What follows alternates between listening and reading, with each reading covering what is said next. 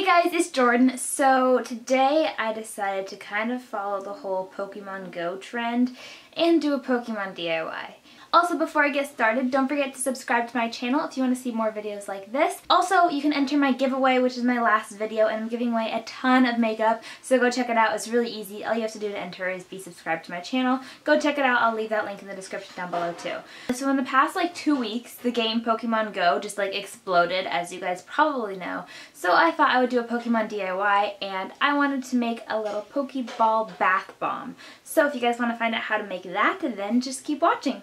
Okay, so to make the bath bombs, you're going to start by putting all the dry ingredients in one bowl. So I'm adding 1 cup of baking soda, then a 1/2 cup of citric acid, and a 1/2 cup of Epsom salt. Then set that aside and put your liquid ingredients into the next bowl. So first I'm putting a teaspoon of water, then I'm adding an essential oil, and I'm just kind of eyeballing it and putting some of that in as much as you want it to smell. Then I'm adding 3 teaspoons of olive oil, and then you're going to want to mix this up and split half of it into a separate bowl. And you're going to want to do that with the dry ingredients too, so that we can make half this batch red. So then with the first half of it, you're going to be really slowly adding your liquid mixture into the dry mixture. So just add a few drops and then whisk it with your whisk until it starts mixing in, and then you can add a little bit more and keep mixing it until it gets to this kind of consistency where you can kind of play with it with your hands and it'll leave a little mold but also kind of fall out. It's kind of hard to explain, but as long as it looks like this.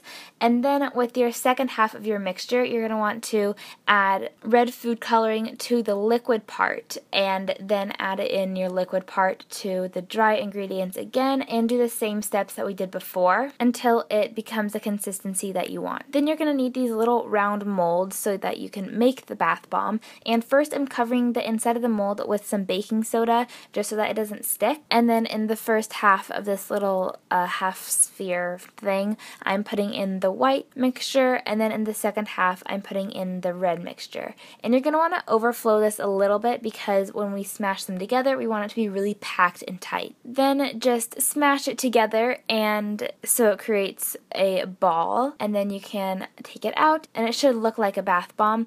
And then what I did was I put it in the freezer right away so it would take shape and harden overnight. So after that hardens, you can paint the Pokemon design on the ball. So I'm taking this mica pigment, which is actually just pigmented powder that you can use in soaps, and I'm just adding some of this into a little bowl, and then I'm also adding some rubbing alcohol and just mixing it up until it creates a little paste, and then that's what I'm using to paint the strip around the side of the bath bomb. So I'm just looking at a picture of the Pokeball while I'm doing this so I can see what it looks like, and I just paint a black stripe all the way around and then a circle right in the middle, but I'm making sure that where I draw the circle there's white in the middle of it. Then I waited for that to dry, and your bath bomb is completed, and then you can stick it in your bath, and it smells really good, and it makes your bath water really pretty too.